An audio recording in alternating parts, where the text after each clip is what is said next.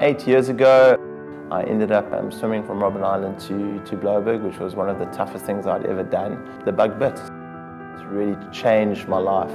When I get into the cold water, when the water's 10, 11 degrees, I can't have one negative element that comes into my bubble. I'm a normal guy. I'm Tony from Table View. There's nothing special. I started swimming 8 years ago. I'm probably one of the slowest swimmers out there, but I can make a difference in the community. And just by doing my swims, I've linked it to the NSRI and Habitat for Humanity. If we all as a community, as a South African, stand together and say, how can I make my country better? Just by doing one small thing, we're going to live in a better place.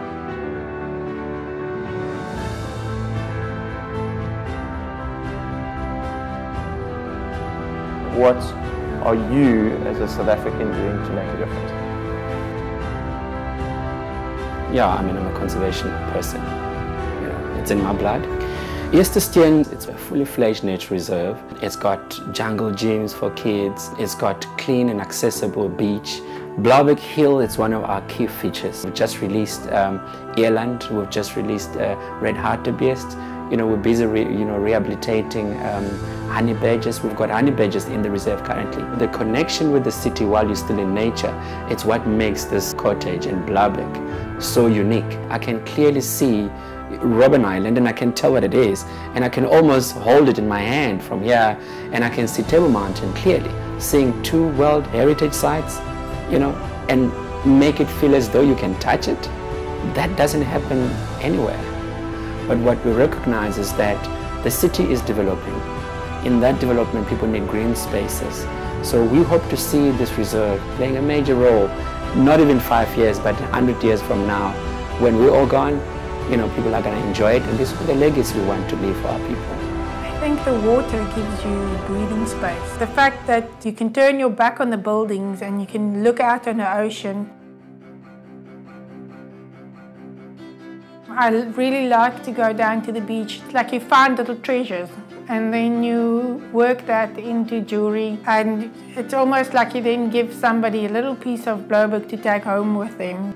And people find amazing treasures. One of my favorite items to actually use in jewelry is to use cuttlefish. You can cast silver into a cuttlefish shell. It's the oldest form of casting. The cavity is there, and then when you pour the silver into the cavity, sometimes it will run and fill the whole shell. Sometimes it will only fill part of it. But what I like about that is it gives you the opportunity to almost work in the abstract. I grew up in Blouberg, so did my mom. We originally started with my mom's artwork and my jewelry, but now over time we've introduced various local artists to see when you come and visit us. In Congo DRC, I can't be scared of the water because I have to learn the water from younger age. I have to know how to swim. Now in Cape Town, it's so difficult to see like a black man kiting or black man in the water. Wow, what he's doing there is gonna die.